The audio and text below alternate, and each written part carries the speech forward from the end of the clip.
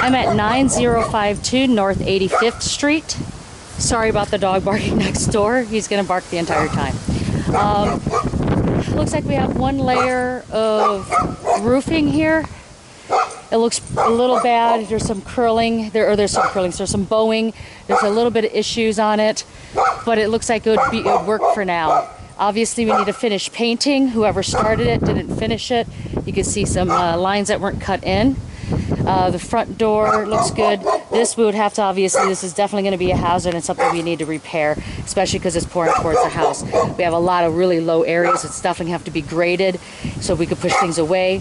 You can see right here, there's some cracking right in the basement, right there.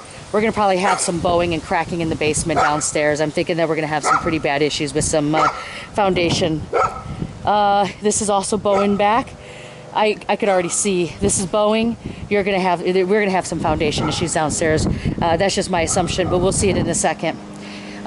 Windows, we have a damaged window.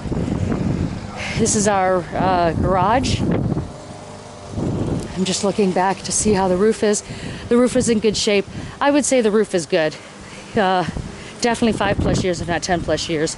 We have a good overhead. We have a good fence here. We have a little bit of tripping hazard here. Again, this is low. We have an AC, but that definitely looks old. Very beautiful large backyard. A cat that lives here too. We're gonna have to do a service overhead or service door. Soffit and fascia damaged.